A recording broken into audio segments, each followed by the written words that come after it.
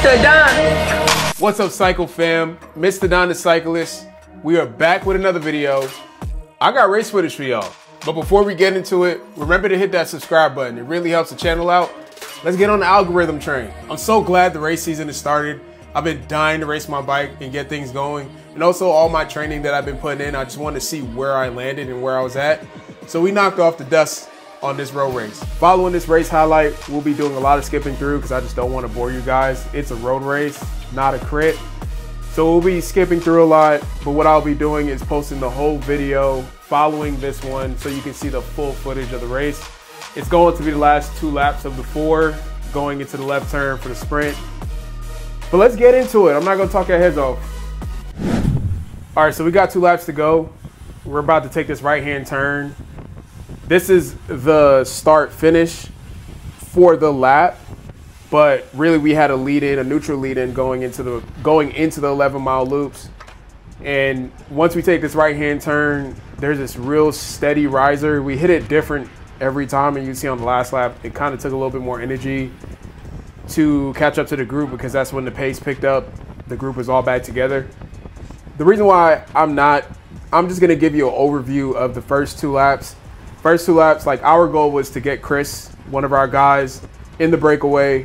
It went early. It went very early in the race. We kept him away. It was him and another NGA rider. Kept them away for about almost 2.5 laps before they were brought back. This course is very hard to send guys off in the breakaway. You have to do it at the right time, and you have to be really, really, really, really committed. With these 4 long corners and the court being predominantly flat, it's hard to keep a breakaway out of sight. And usually when the peloton sees that the breakaway is not out of sight, they have a good time gap. But when they're not out of sight, there's some motivation, and there's only but so much as teams or big teams, which the big teams represented out there was us, Mac Racing, which we're in the yellow and black kit, and NGA's in the red kit. It's hard to manage and keep the peloton at bay, especially when positions can be shuffled in corners. And also there were certain parts of the road where it goes from narrow to a little bit wider. And there was nothing we can really do to keep those guys away long enough, especially with it going off, with it happening so early. So that was the first break. And then there was a second break that formed. It was 2 NGA guys, 1 solo guy, and our guy Mike. As you can see, Mike is right here in the blue Specialized with the blue helmet. He was able to get into that break. He did a lot of work earlier to help the first break.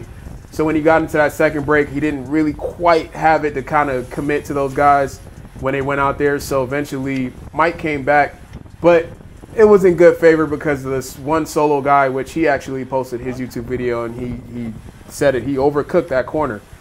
We got one of these corners that is more than a 90-degree turn. I would say it's about 60 degrees maybe. It's a 60-degree turn, so it kind of turns back on you a little bit, and he overcooked that corner. That left 2 NGA guys. Those guys were just like, all right, well, that break is done. So that break came back, and I believe there was another break that did try to go off, I would say, towards the end of the 3rd lap, 4th lap, but nothing really happened there. One of our guys, Brandon, who's up front, manning the front, he stayed on the front for 3 laps of this race and control pace. We start calling, I'm calling him Wout Van Aert because the amount of grit, the amount of, I can't even really put it in words, but he just put a lot of it on the road that day, and he made it easy for the sprinters to sit in, communicate, manage how many guys are moving forward, and just staying rested. And that's basically what I did in this race. I didn't have to do too much work. As you can see, my heart rate right now is 153. I just stay protected, besides the points in the race where you do have the gradient pitch up a little bit, and of course you have to do a little work and just manage to keep your position. And really with road races, you will see that most of the energy that you will spend is keeping your position, not losing your position, going into the corners and having to deal with the surge. Because the front group, if you're like the first 5 to 6 positions in the front, you can take corners a lot easier. It's a lot smoother race for you. Versus any positions behind that, 10 spots back, you're putting in more work to turn out of corners it could be a lot, and sometimes guys can get popped off of that just being in the wrong position. Because if you really think about it, road races are nothing but a fast group ride. Without stops, without stoplights, uninterrupted. So if you can keep a consistent effort, be in the right positions, then you're good to go. But spoiler, if you follow my Instagram, I did post a sprint finish on my Instagram, and it's also on the Mac Racing page. A lot of controversy with that. It was a mess. But we'll get into that. But if you've already watched it, you've already seen the spoiler on how that has went down. But man, was it a fiasco. But yeah, yellow line is in effect.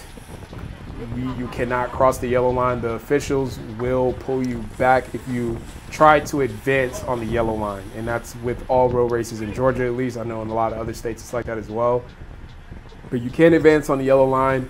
Now, if you're caught in a situation where you're pushed out and you're pushing out just to be safe, then the official won't pull you back. He may beep his horn and be like, you know, get back in, but you won't be pulled back. But there was a couple guys that did get pulled back first 2 laps trying to make advances. Also, the juniors this year, I got to take my hat off to you guys. You guys are coming in steamrolling. I guess you guys kind of remember that a lot of you got beat up on last year, and now you guys are beating up on us with the young legs. It's cool. We'll be back.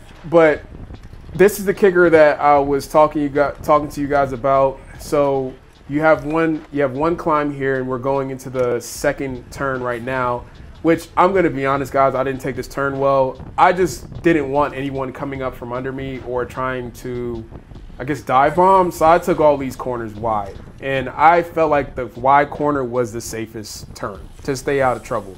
So with that, I always had to do like a good effort to get back on. And the only reason why I did it that way is because I know most of these climbs reward you with a downhill immediately, which is also why it was hard for breakaways to get away on their own. I feel like to be in a breakaway, you need dominant teams that has numbers on this course. And if you're a solo rider, take advantage of that to sneak in those breakaways, because the dominant teams will set that up for this course. But this is one of the climbs. No one really attacked on this climb. It pitches up to about 11%. This climb didn't bother me at all, actually. I was able to manage this one. Like I said, I like kickers. Kickers are cool. And like I said, I knew that right after this kicker and you put in this crazy effort, there's a downhill immediately. And I think that's the reason why we didn't have a lot of attacks on this hill, because it's a kicker and immediately there's a downhill.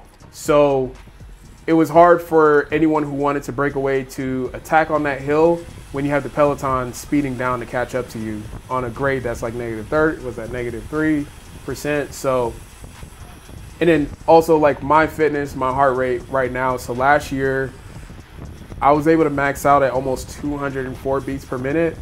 Right now, I haven't been pushed to that extreme point yet, so we're still trying to figure out if that's going to be my high heart rate right now. But my max heart rate was about 194, 196. So when I'm at 187, I'm hurting.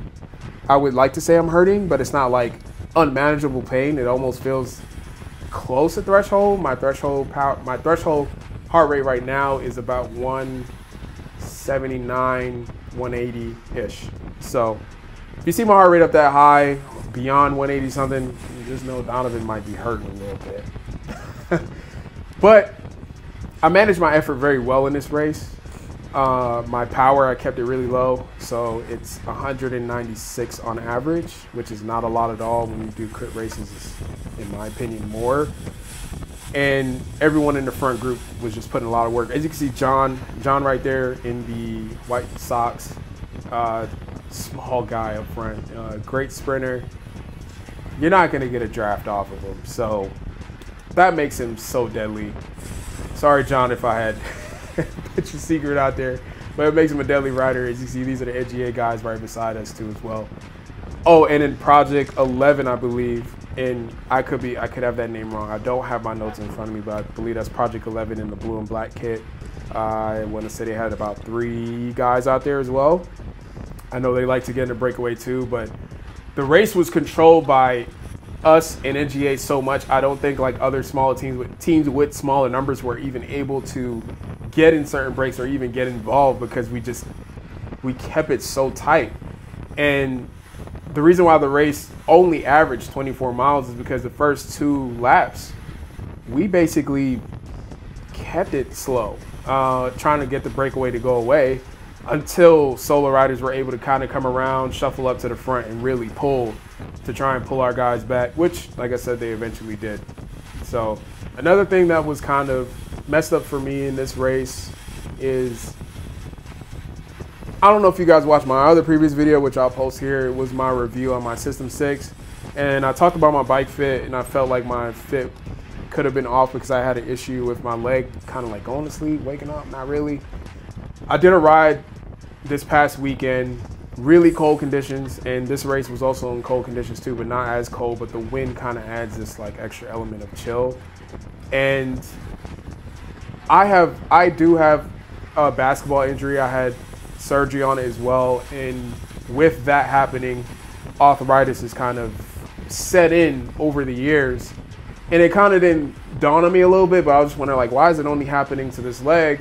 And in this race, like a couple times you might see, I can't tell from the camera, but I unclip, kind of like shake my leg a little bit, kind of wake it back up and then clip back in, but it's only happens in cold conditions. Cold conditions only. It starts off with this like little tingling pain, and then after that, it's like a numbness a little bit. So I was fighting that a little bit in the race, and I was kind of like frustrated with it because in my sprint towards the end, and like it really messed with my sprint. Like I couldn't put the power down the way I wanted to, and like I said, it was a fiasco. But there were moments that it was just kind of like sleep, wake up, sleep, wake up. Very annoying, but I'm realizing now that cold weather has a negative effect on my knee. And theory is that even when I did our fast training ride on Thursday, we have a ride in Atlanta called Thursday Tango, and we averaged about 20 miles that day. The temperature was amazing. I believe it was like 68 degrees, almost, well, actually it was pretty windy. It was pretty windy that day. We were pushing pretty hard in the wind. My knee was fine. Like I had no issues. When I'm on the trainer, same thing, no issues from both bikes, from my CAD and from my System 6. So I know it's not a fit issue. It's a temperature issue. Like, what are the odds of that? But anyways, that was just a little side note as to what I was dealing with in the race. Trying to get that figured out, and you'll see even in the full video, I clipped out, tried to clip back in, my foot slipped, and I was like, man, this is horrible. Outside of that, I felt great. Fitness felt great. I felt like I managed my efficiency and my effort very well. I stayed in the right position most of the race, and also there were times I did find myself kind of like shuffle to the back a little bit, but then I'd shuffle myself back up to the front. And yeah, I felt great. I felt like most of the corners I took it well. I stayed out of trouble with any danger. What I can say is this group of guys, I would say raced very well compared to the races I've seen last year. I know a lot of people have been putting a ton of work, getting coaches. I have a coach as well, Ty Magner from Legion. We'll get into that. That'll be something for you guys, and why it's important, why I feel it's important to have a coach. A lot of these guys are racing their bikes very well. They're stronger than they were last year. I believe that this year the races will be a lot faster and they will be tougher. I feel like the competition, everyone's like elevated their game. All it took was he got a coach, he got a coach, she got a coach, she got a coach, he got a coach, she got a coach, she got a coach. Now everybody got a coach. And some people got nutritionists, like the whole 9 yards. Like everyone is really investing in themselves, and you have no choice but to invest in yourself the same way because you will get left behind. So yeah, I have a coach as well, and I feel like that with the training and structure, that has helped me a ton. And really set me up for some type of success this year. I really feel like I'm racing a better race this year. Like, I feel better than I did last year.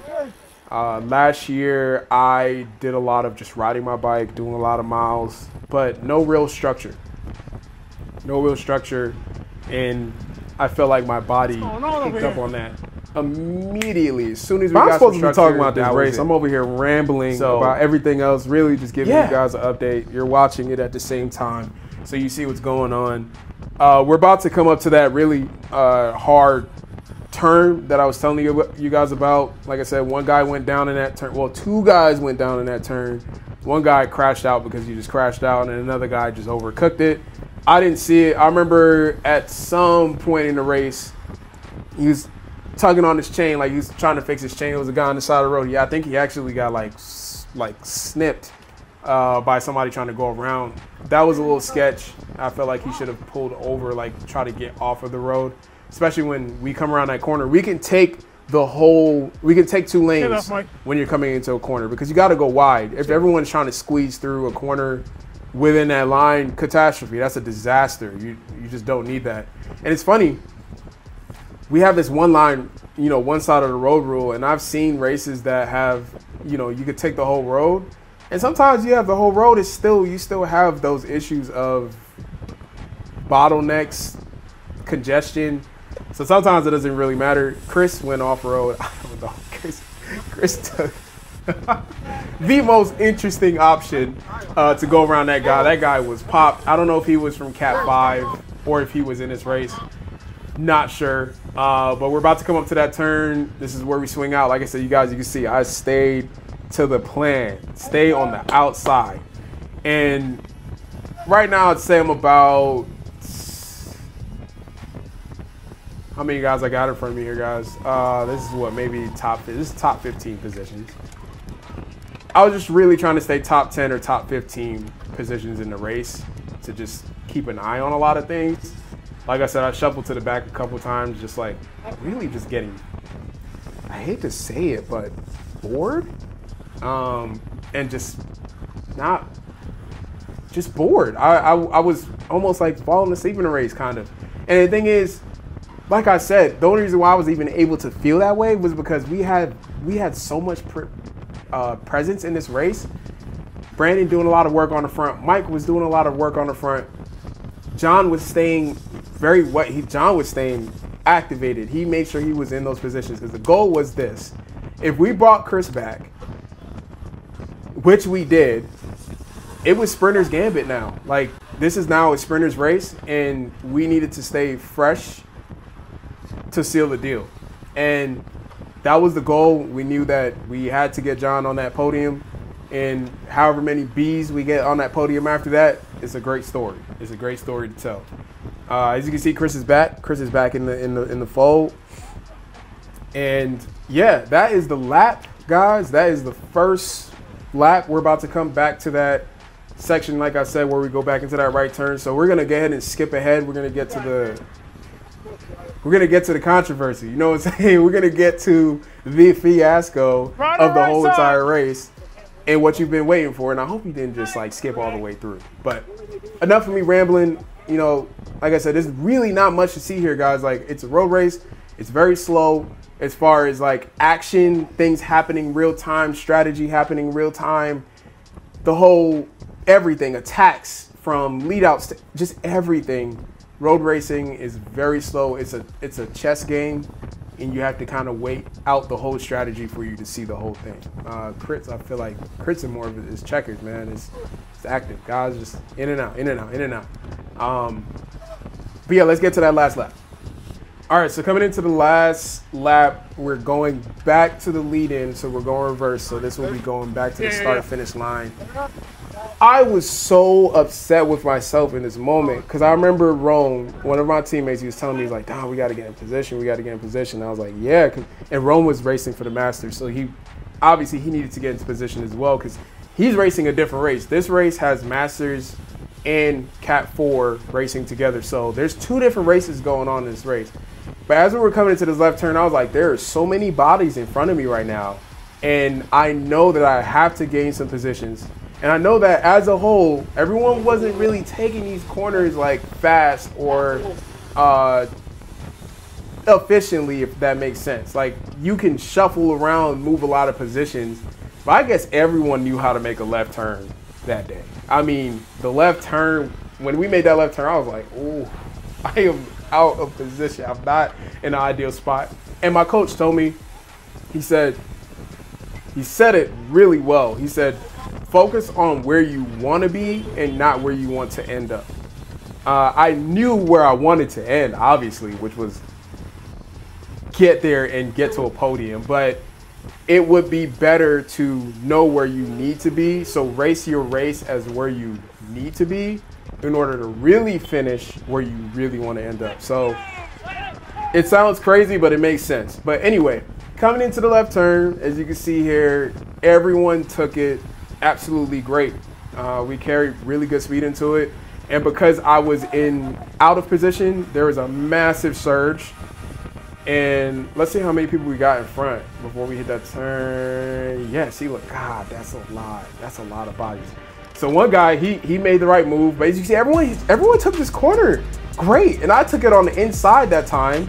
And yeah, we spike up the watts to get back on because now the front group already gone. And you know what? This is the end of the race. So, of course, everything gets kind of, you know, everyone got the anxiety going on. And yeah, we're speeding up, like, well, look at this, 34 miles per hour just to get back on, and it's gonna like literally just like come to a wall and slow down. And that's because the front group is in great position. So John's over here on the right side, the right front, and then we also had Chris on the right front. So Chris kind of protected John a little bit to get John into the right position, and John did a great job of following that wheel. And now I'm over to the right, more of the right side of the road. So I'm just like, I'm not in the ideal spot. Like, I'm literally freaking out. And Rome tells me behind me, he's like, Dobby, get in there, get in there. So now I see like Mike, you have Mike right here, and then you have Darrell on the right. So Mike is on the left, Darrell's on the right. And Rome told me, he's like, Dobby, get in there, keep it real tight and stay to the left. And I knew that, and I've seen on other videos, you go on the right side of the road. If you're in the right and towards like the position that I'm in, middle, your race is done. You're not sprinting for anything. Just let it go. And it seems like with the Calhoun race, it is 100% always like that. So I saw myself kind of like I stay in the middle of the road a little bit, and I knew that I needed to be beside Mike because Mike is in an absolute prime position when we're able to open up and sprint. Now here's the controversy. You see the official comes up. They didn't tell us when we could take the whole road for the sprint. They didn't let us know where the sprint zone was. And when I posted this video on Instagram, the official did reach out and said there might be some disqualifications because everyone sprinted outside the sprint zone, but no one knew where the sprint zone was. So they had to take that one on the chin. It is what it is. But anyway, Mac Racing wasn't the first over that line, and I'm not gonna play fingers, y'all can see the video. But I'm like yelling at Mike. I'm like, Mike, this is it. Like, open the door, Mike. Open the door, Mike. Like, now it's kind of like a thing in our group ride. But we're coming around this corner, and I know like the start-finish line is there. I was like, open the door, Mike. Open the door, Mike. I'm getting ready and I'm getting set up. And I was just like, I don't know how I'm gonna make this work. There's so many people in front. And I just thought the race is done, but I just had to make the best of it. I wish I had Rome follow me, but Rome was in a bad spot. So Mike takes off. And then I had this guy right here on the left side of me, and I shut the door on him. I just locked it. I was like, you cannot sprint beside me. It's not happening. And this is like the most messiest sprint ever. I did like 3 different sprints to get up ahead, but we made it work. You see John rolls in for number 1. I take 4. Let's run it back real quick so you guys can see the mess one more. I mean, that was...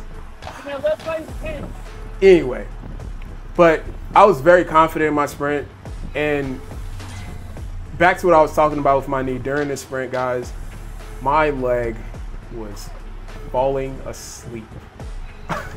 I was so upset. I was just like, I could not put the power down the way I wanted to because I wanted to be safe in this situation. And also being in this position that I was in, I knew that I couldn't launch the sprint. This had to be, we're gonna make this up somehow and we're gonna figure it out. And I was trying to leave a sprinter's gap between me and Mike so that I can launch. But once that other rider came right beside me, that was out the door. So this was like the sloppiest sprint of all time to me. And I was not happy or satisfied with this sprint, especially when we got to the end. You see my power start to fade. Yeah, that was my leg going to sleep. Like, it was cold. My leg was just going to sleep. But anyway, guys, that's Calhoun road race. Like I said, we took it 1-4. That was the first race of the season for me. We knocked off the dust, and weather should be a lot better from here on out. We got some crits coming. But I appreciate y'all watching, man. I really do. Please remember to hit that like button. Please remember to hit that subscribe button. It really helps out the channel. I appreciate you guys watching. Like I said, the full video will be posted right up after this. But once again, Mr. Don the Cyclist. Peace.